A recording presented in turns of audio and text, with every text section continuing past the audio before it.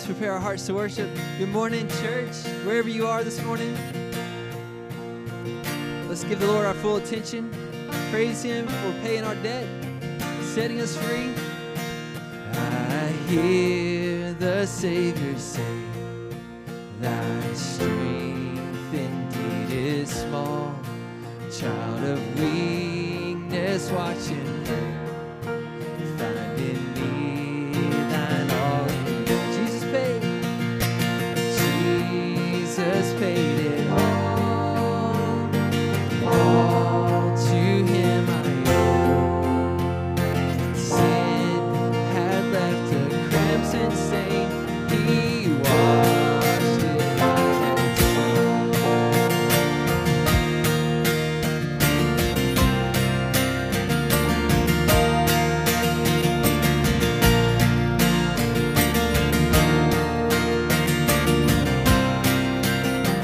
Singing out to Him. Lord, now indeed I find Thy power and Thine alone can change the leper's spots and melt the heart of stone. Jesus paid it all to Him I owe. Sin had left a crimson stain. He washed it white as snow. Think about what He's done for us. We didn't deserve it, yet He loved us enough. One day we'll stand before Him, and when before the throne I stand in Him complete. Jesus died my soul to save. My lips shall still be. Come on, lift it up. Jesus paid it all to Him I owe.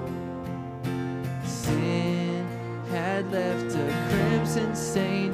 He washed it white. My sin had left. My sin had left a crimson stain. He washed it white as snow. He washed it white as snow. He washed it white as snow. Let's give Him all our praise this morning. Oh, praise the one.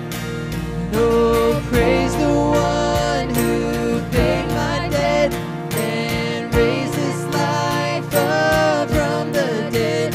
Oh, praise the one who paid my debt and raised His life up from the dead.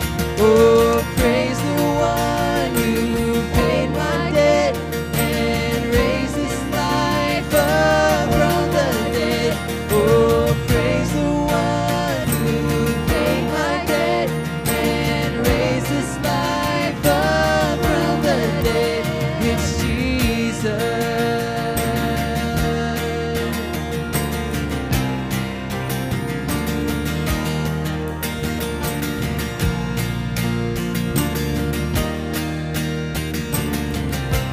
Sing, oh, praise the one. Oh, praise the one who paid my debt and raised His life up from the dead. Oh, praise the one who paid my debt and raised His life up from the dead. Jesus paid it all to Him I owe. Sin had left a crimson stain. He washed it white as snow. Amen. Give the Lord a hand. Good morning. Great way to start off this morning.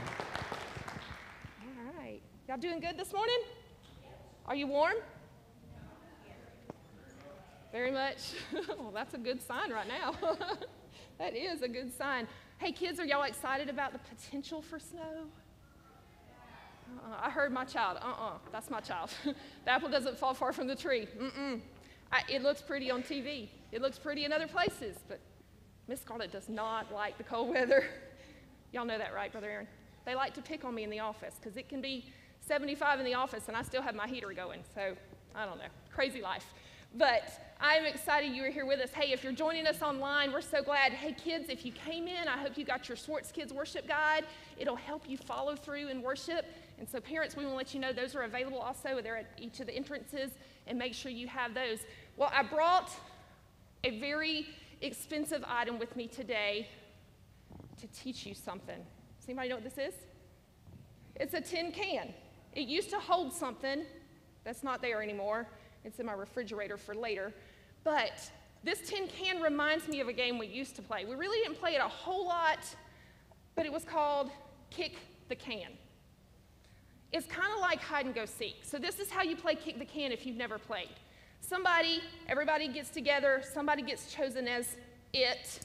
It closes their eyes, stands by the tin can, and they count to 50, while everybody else goes and hides. Well, when they get to 50, they go and they try and find someone that is hidden. And when you get found, your job is to run all the way back to the tin can and try and kick the tin can over before you get tagged.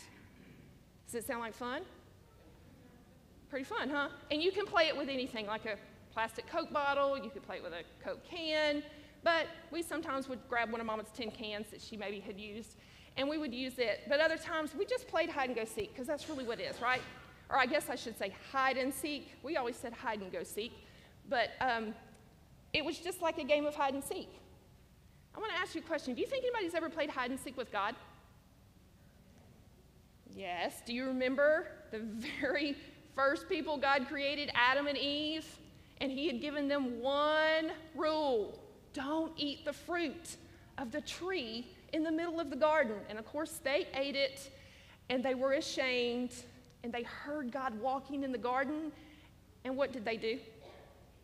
They hid because they were ashamed. They knew they had disappointed God. They had broken his rules. That's what we call sin. And so they hid. Did God find them? He did. He knew exactly where they were. What about the story of Jonah? You're going to hear a lot about that today, about the story of Jonah. I love the story of Jonah. And as a child, it's probably one that sticks out in my mind the most about something that God taught me that was very important from that story. And it's one I want to teach you today. So we know the story of Jonah. Jonah was a man that loved God. He was a prophet. And he was excited about what God was doing. But then God gave him a job to do. And was he excited about it? No. He was supposed to go to Nineveh and tell the people there about God so that they could turn away from living their way and turn to the one true God. It's called repenting of their sin. Sin's anything we think, say, or do that makes God sad, right? And we're all sinners. Well, the Ninevites, in Jonah's mind, they were the chief sinners. And he thought, God, you can send me anywhere, but don't send me to Nineveh. And so instead of doing what God told him to do and knowing that God was going to be with him, what did he do? He ran away. He tried to hide. Do y'all remember where he found himself hiding? In the belly of a great fish, right? That is not where I want to end up. Any of you kind of like being in the belly of a fish? Not me. I don't like smelling the fish on the outside, so I can't imagine what it'd be like on the inside, right? So that's where he found himself. Did God know exactly where Jonah was? Did God reach Jonah in the middle of that belly of that fish? He sure did. And then there's another story about a shepherd boy that God called to be the king of Israel when he was just a young boy. And in Acts chapter 13, we read that he was chosen because he was a man after God's own heart. His name was David. And God used him in a mighty way to lead his people. But guess what? David's just like you and me. And he messed up. And there were a lot of times that David probably wanted to hide from God. But he knew There's no hiding from God. Listen to what David wrote in Psalm 139.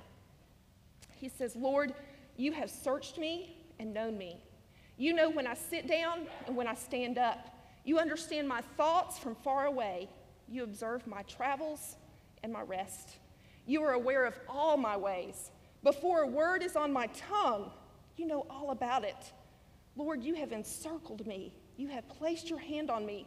This wondrous knowledge is beyond me. It is lofty. I am unable to reach it. Where can I go to escape your spirit? Where can I flee from your presence? If I go up to heaven, you're there. If I make my bed in Sheol, you are there. If I fly on the wings of the dawn and settle down on the western horizon, even there, your hand will lead me. Your right hand will hold on to me. If I say, surely the darkness will hide me, and the light around me will be night. David knew we cannot hide from God. There's nowhere that his presence is not. He is present everywhere. So there's nowhere that we can hide from God. And that was something that was very important for me to remember and to learn as a child, was that no matter where I went, God was always with me. Now, when we look at Adam and Eve and we look at Jonah, we see they were hiding because they were ashamed of their sin, because they knew that that separated them from a God who loved them and wanted to bless them. So if we can't hide from God, why would we even want to when we realize he's our creator? He gave us life because he loves us. And when he's seeking us, which is always, it's because he wants to bless us. So we cannot hide from God.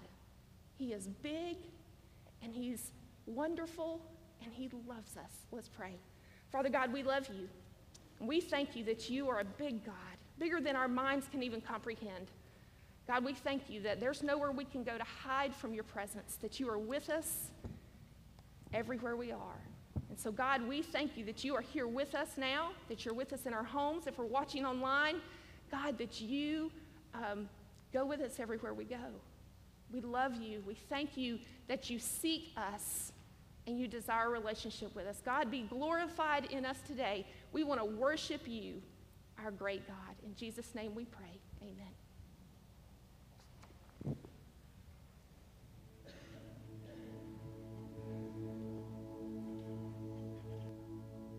Let's stand and continue to sing.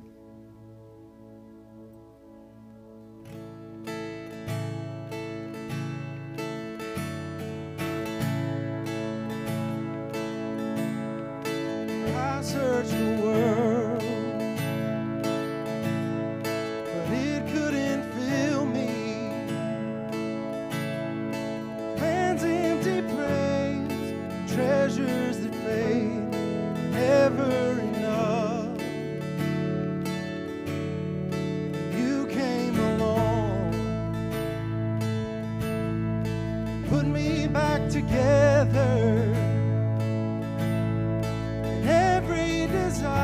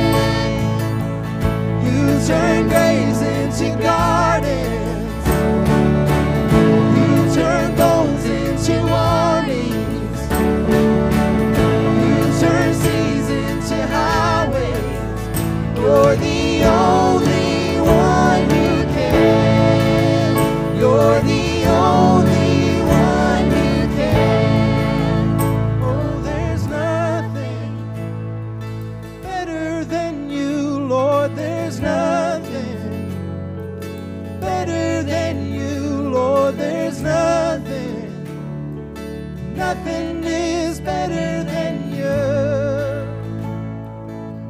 Can you think of any place in your life that seems like a grave and seems like a dark place that either in the past or maybe in the present or looming ahead in the future? But this is what God does. He turns our beauty into ashes, or ashes into beauty, and He turns our graves into something beautiful that glorify Him, that is full of life and springing forth with beauty. And we just want to sing to that promise and that truth of His nature and what He does for us.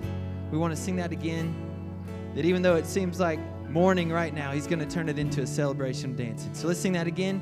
You turn mourning.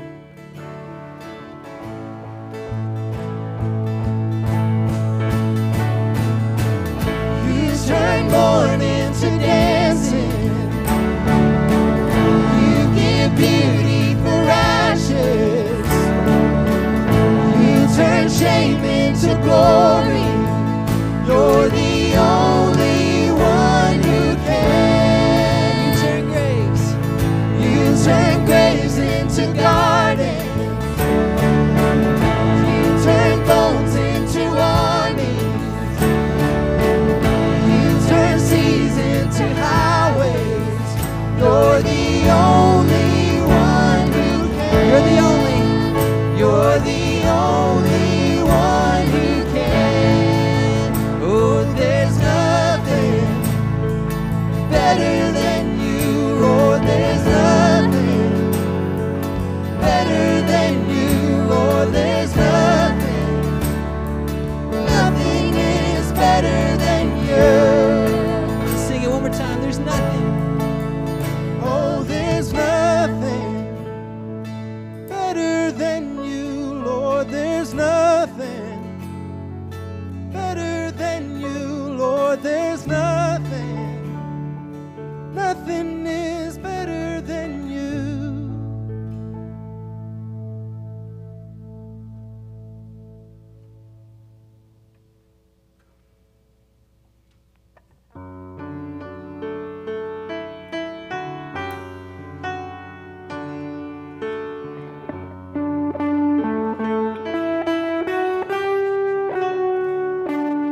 The darkness, we were waiting without hope, without light, till from heaven you came running. There was mercy in your eyes to fulfill the law and prophets. To a virgin came the word, from a throne of endless glory to a cradle in the dirt.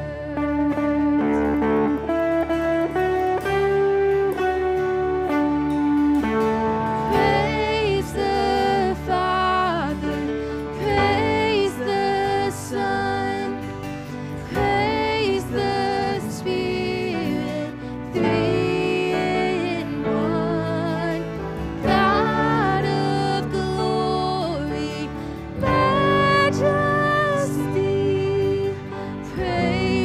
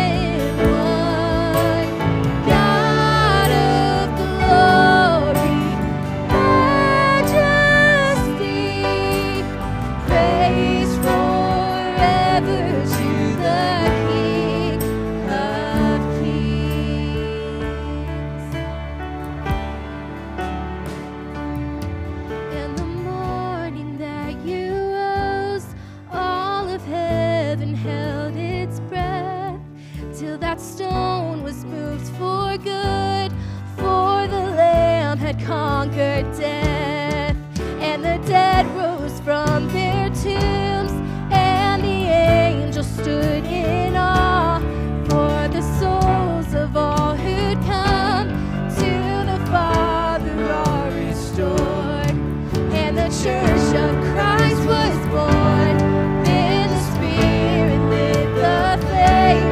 Now this gospel truth of old shall not kneel, shall not faint. By His blood and in His name, in His freedom I am free. For the love of Jesus Christ, who has resurrected me.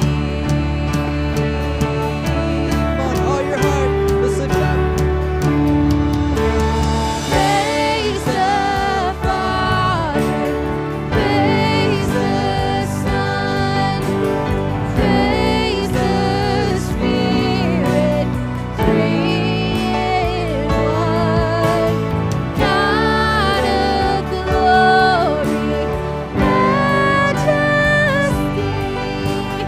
praise forever to the King of Kings. Praise forever to the King of Kings.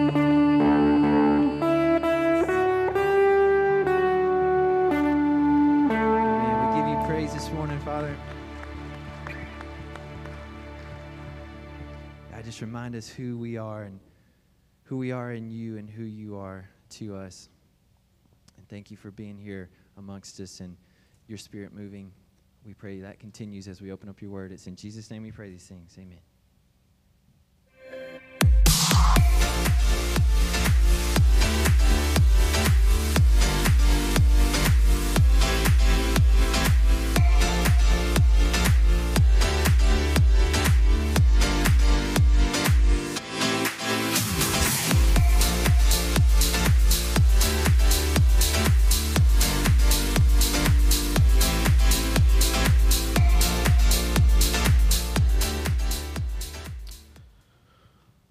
Well, good morning, church.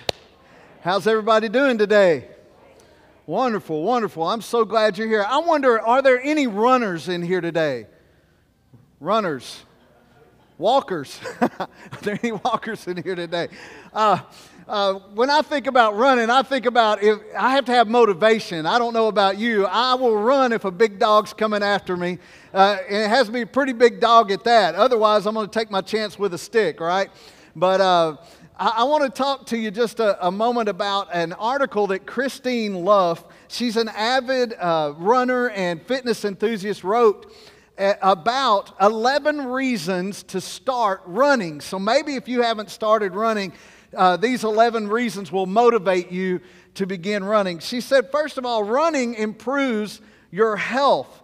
And she said that running, you can lose weight from running. You can meet new people because obviously there's all kinds of running clubs and there's all kinds of routines that people find that they connect with other people. You can run for a cause. There's multiple 5Ks that are out there and 10Ks, and then the real triathlete type people, that many of them are running for very good causes and raising money. And she says that running is good for your memory. And that was important to me because there's a lot of things the older I get, I can't remember. Even my kids' names at times, I know who they are. I know their birthdays. But in the heat of the moment, I have to go through all 5 names sometime to figure out who they are.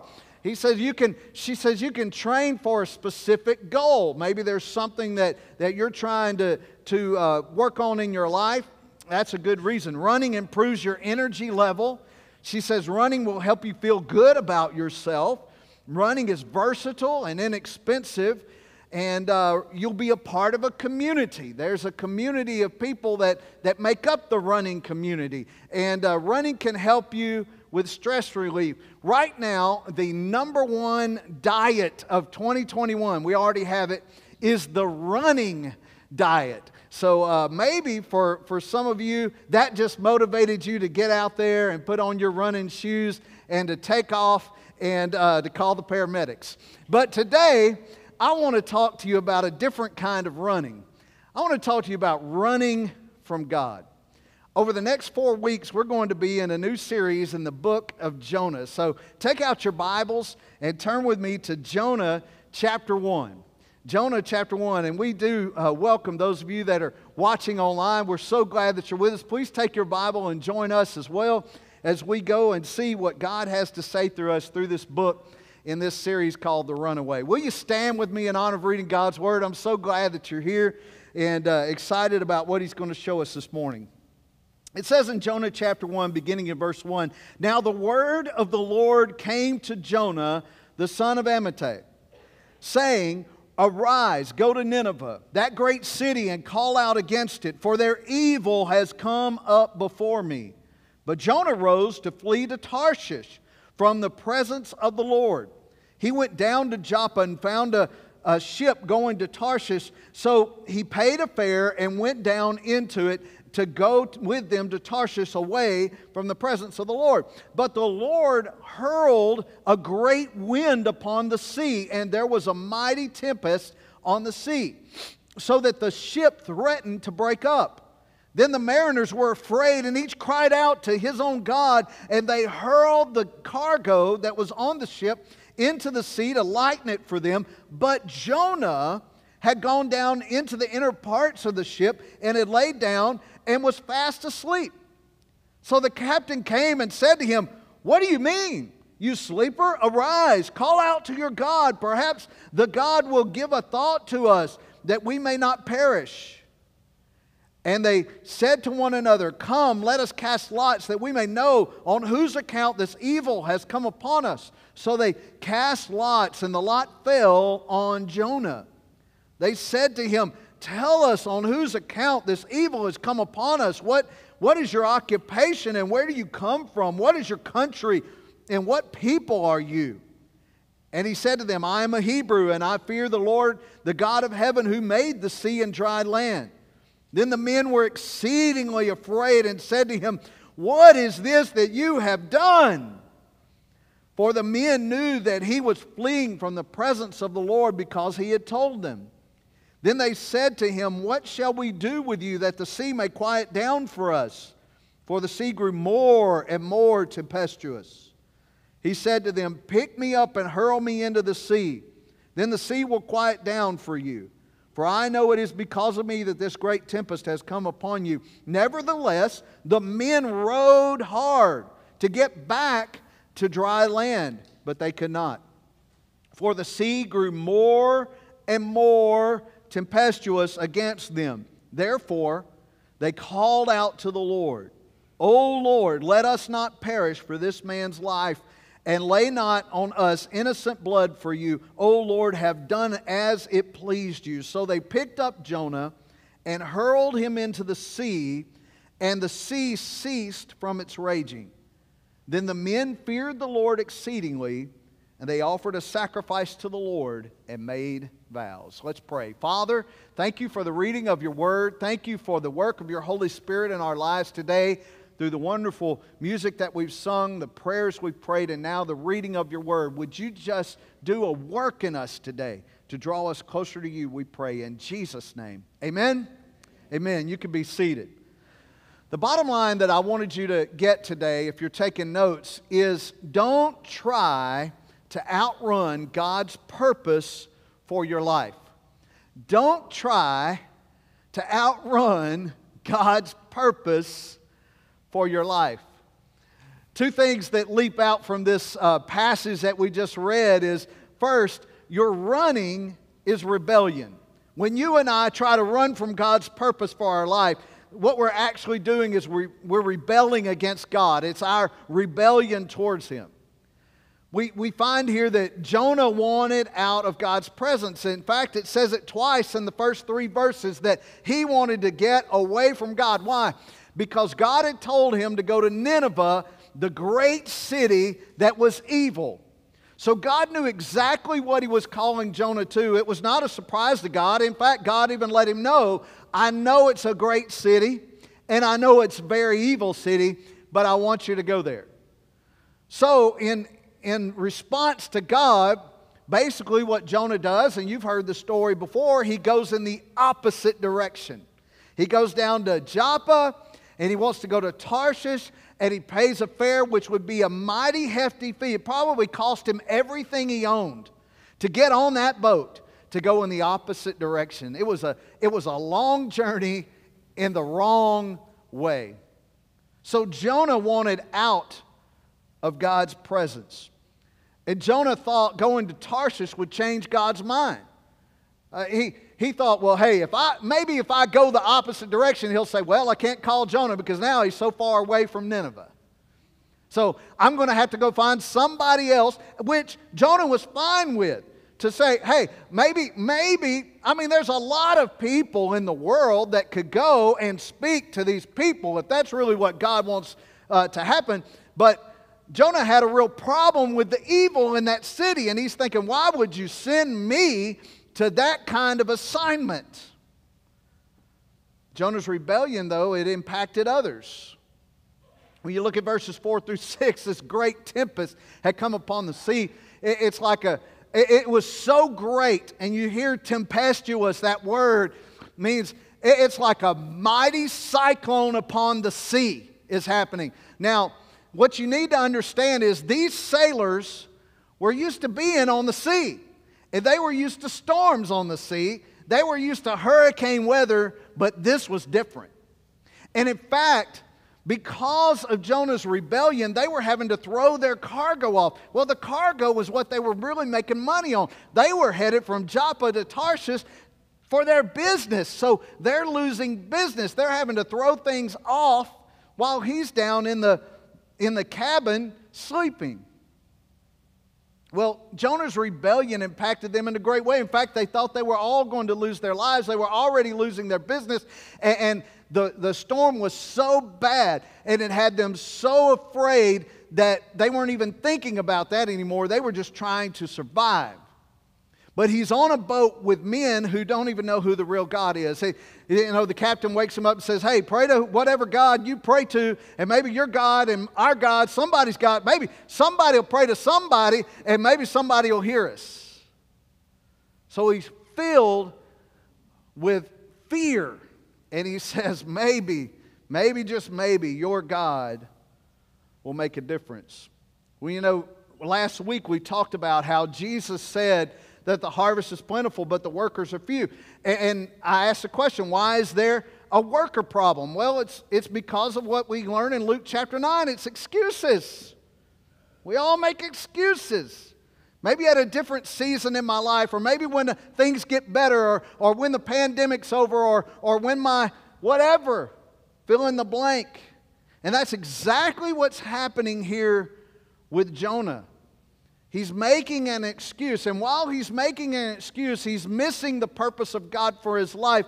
But you shouldn't ever try to outrun God's purpose for your life, because your running is rebellion. But also, your repentance is redemptive. Your repentance is redemptive. When we go down from verse 7 and following, you find that Jonah came clean about his running. And they cast lots. They say, somebody, this is different from the storms that we normally see. So somebody's done something wrong, and we're going to cast lots, and it fell to Jonah. And they said, who are you? Why are you here? What, when, where, why? All of those things. And he says, I want to know who you are and what you have done to put us in this kind of situation. He says, well, I'm a Hebrew. And my God is the God of the sea and the dry land. And he said it with such conviction that they knew, oh my goodness, your God must be the God then.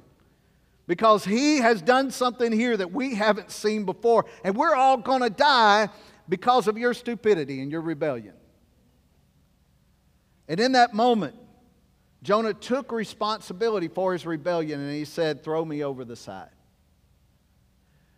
Now, these guys, they didn't want to do that because they didn't want his blood on their hands. So they thought, well, surely there's a different way. So here's lost men that are dealing with a rebellious follower of God, and now they start praying to the God of the universe, our God. And they say, oh God, Please don't put this man's blood on our hands.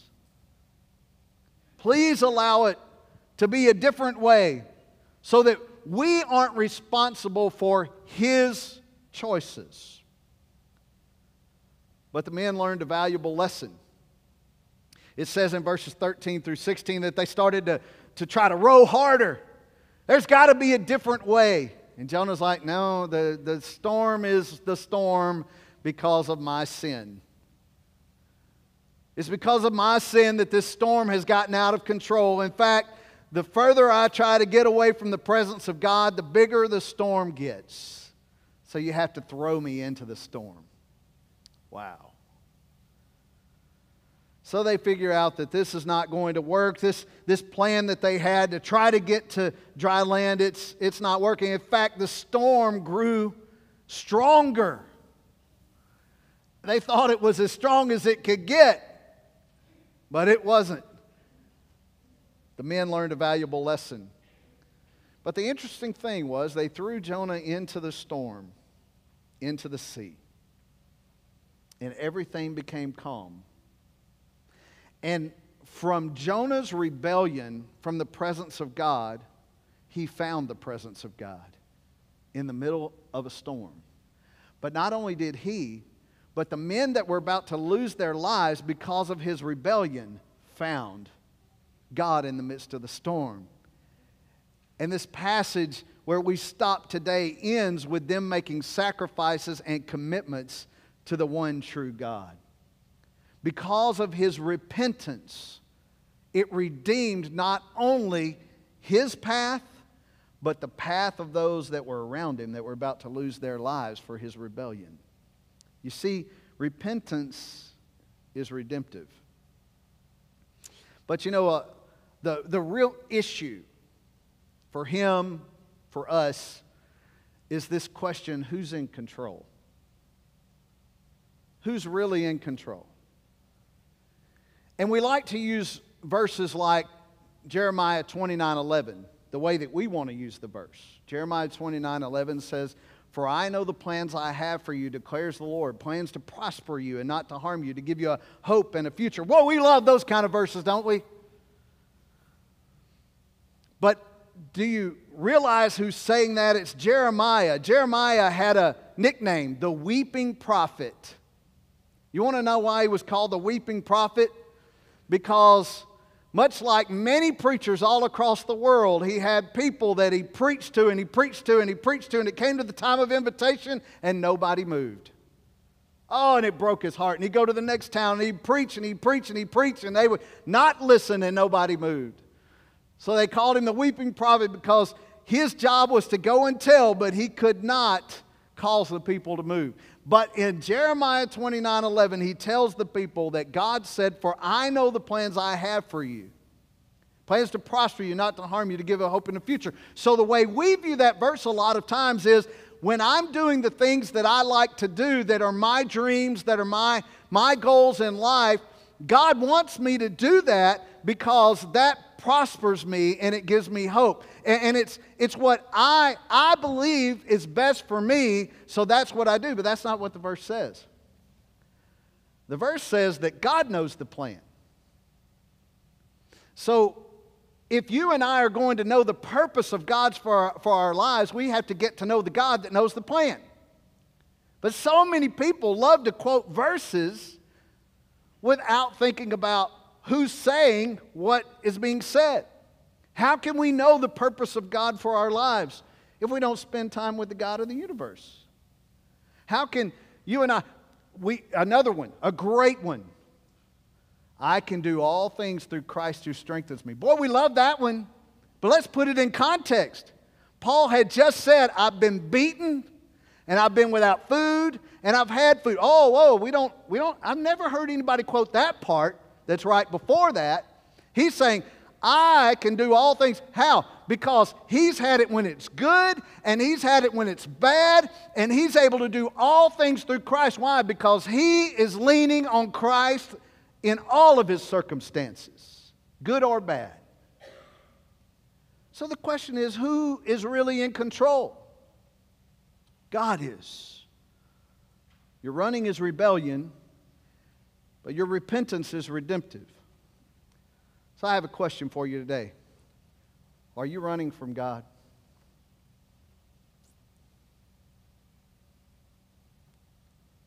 Is there an area of your life, or maybe just with your life, are you running from God? You see, the way you know that is if you're not running towards Him, you're running from Him. Now, I didn't understand that until somebody challenged me with that. One of my mentors in the faith, he said, you know, to do nothing with your spiritual life, to not wake up and to spend time in God's Word, to not spend any time in prayer, but to go about the work of the Lord without pursuing God, you're actually not going in the direction of God. You're going in your direction because you're not investing the time to get to know the one who has the plan. So he says we're never really standing still in our faith. We're going one way or the other. And he said to not pursue Him is to flight from Him. Boy, that really challenged me. Are you running from God? Because you see, Jonah, we can learn from Jonah that in the first 3 verses it said he was fleeing from the presence of the Lord. Fleeing from the presence of the Lord. But what did he find out? Oh, well, it doesn't. You want to go to Tarshish? I'll go with you. How about a little storm on the way? And we've all walked through those times in our life, haven't we? Where we're going, why is all this happening to me? But we still don't pursue the God of the universe. Instead, we try to hang on in the boat, hoping that the storm will subside. God calls us to repent because the choices we make affect everyone around us. Think about all the people in your boat. All the people in your boat are the people that are affected by every choice you make, good or bad. I got a lot of people in my boat, and it's multiplying. And it's going to multiply more and more. In fact, I'm thinking about starting a Christmas fund for my grandkids right now because I'm doing the math. Just thinking, let's start them out low. I mean, some of y'all probably did that. Let's just start out with a $5 gift card to something, right? Don't try to outrun God's purpose for your life.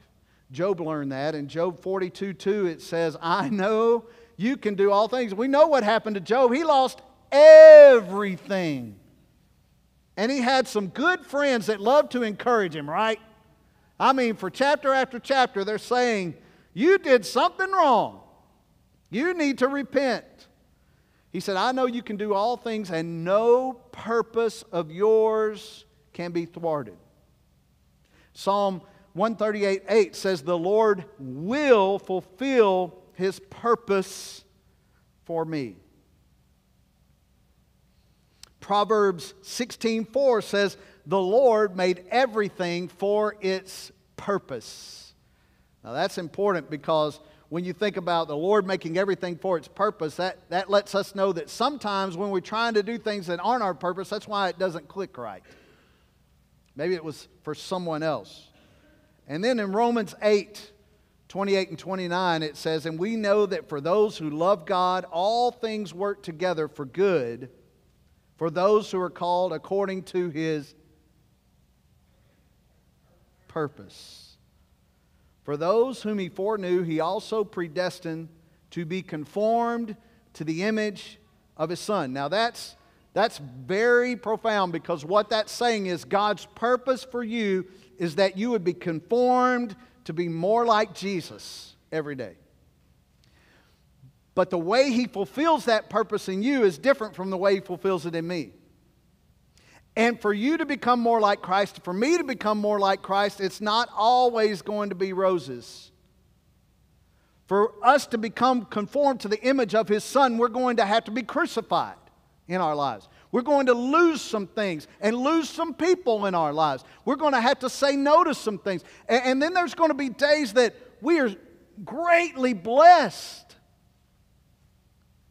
Then there's days that we have of sorrow. And then when you view it through the eyes of Jesus and you're fulfilling your purpose, even if your purpose, your assignment is a Nineveh assignment, and you think there is no way I'm going into that evil place to do what God called me to do, you can say, or maybe that's exactly where I need to go for God to make me more like Jesus.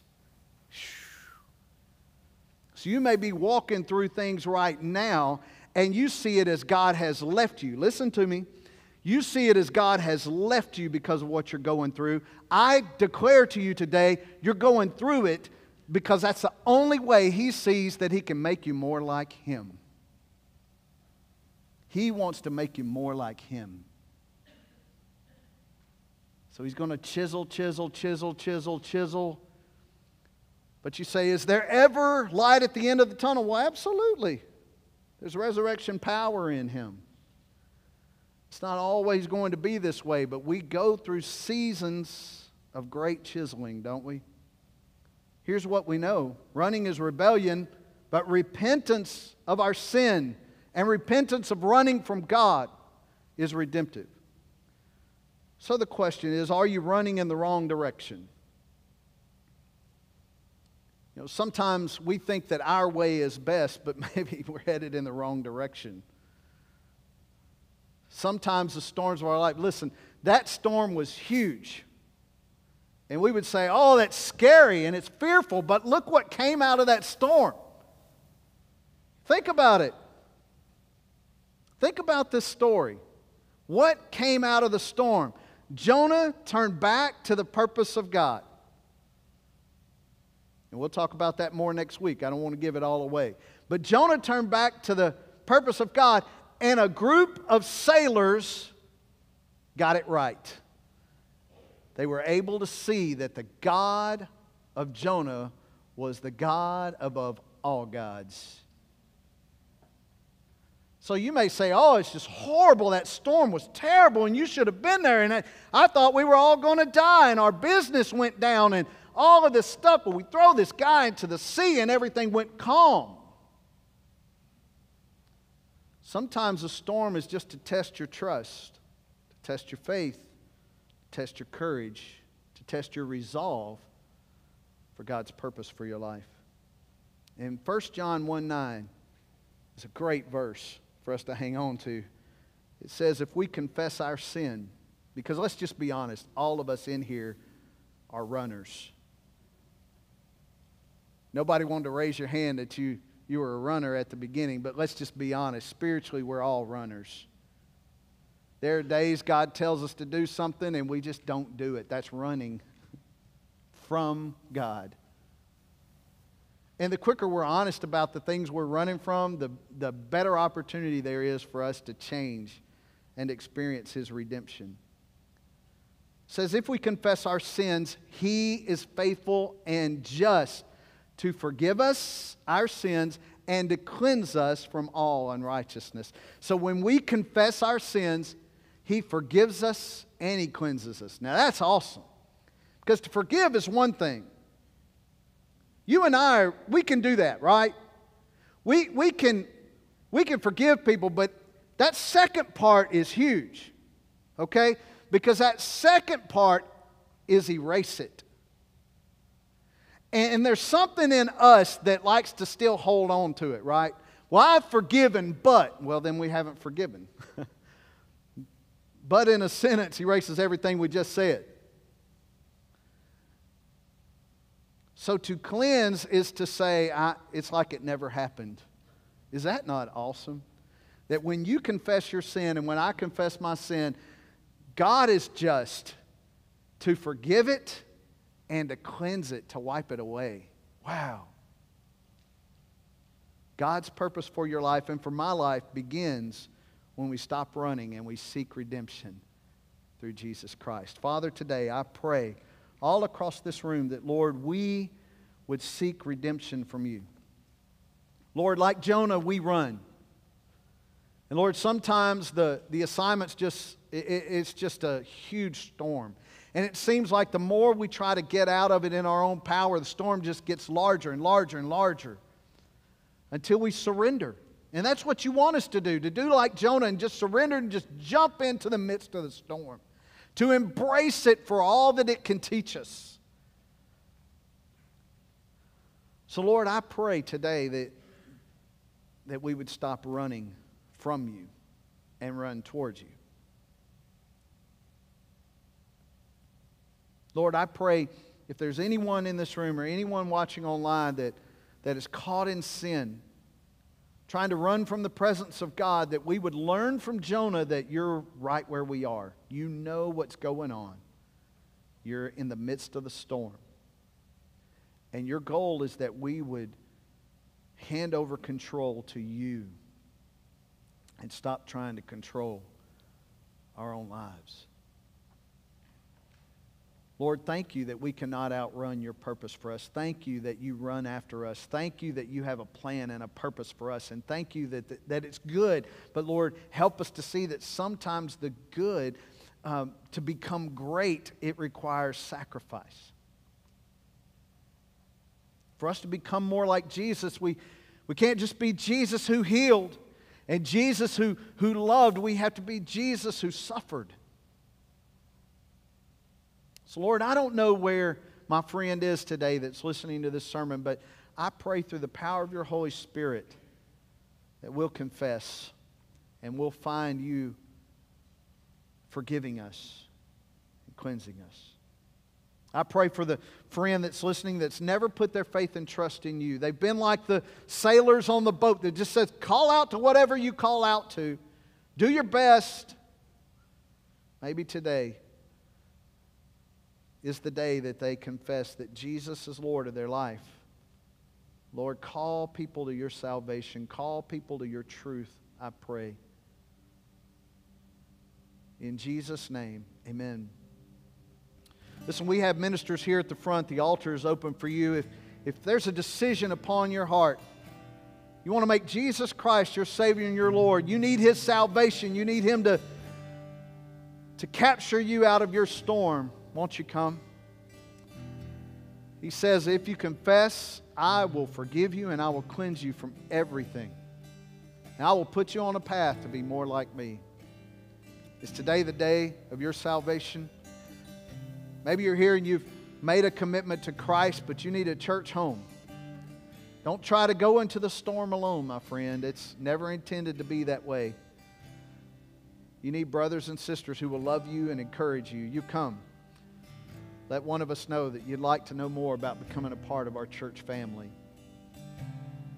Maybe you just need to come to the altar and pray for a Jonah that you know that's running.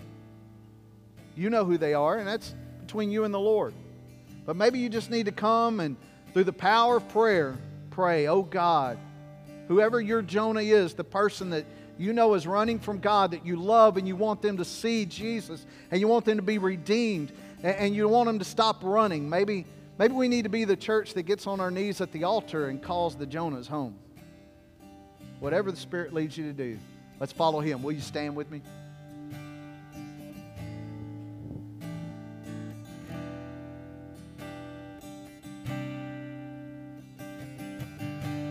I've carried a burden for too long on my own.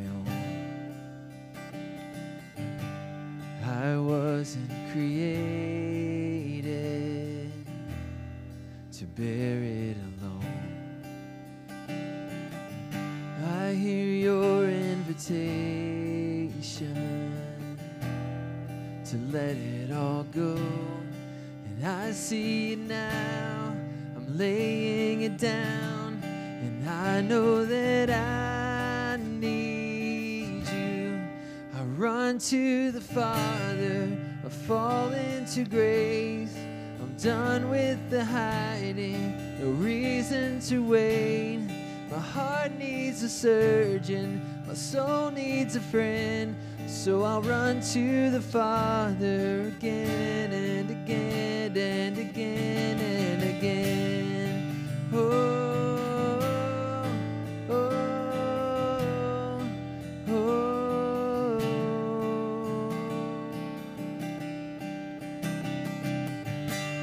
You saw my condition had a plan from the start. Your Son for redemption, the price for my heart. And I don't have a context for that kind of love. I don't understand, I can't comprehend. All I know is I need you. I run to the Father, I fall into grace. I'm done with the hiding, no reason to wait. My heart needs a surgeon, my soul needs a friend. So I'll run to the Father again and again and again and again. Oh, oh, oh.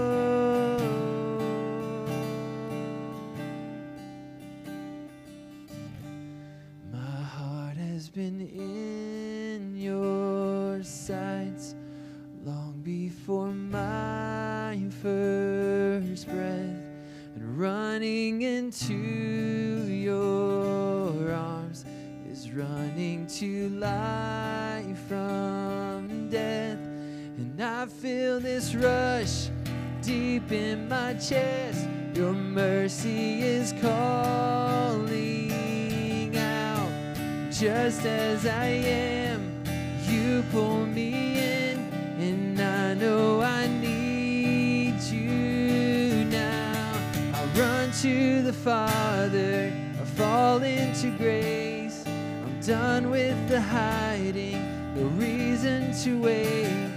My heart needs a surgeon, my soul found a friend. So I'll run to the Father again and again and again and again. Oh, oh, oh. 'Cause Jesus paid it all to him I owe. And sin had left a crimson stain, he washed it white as snow.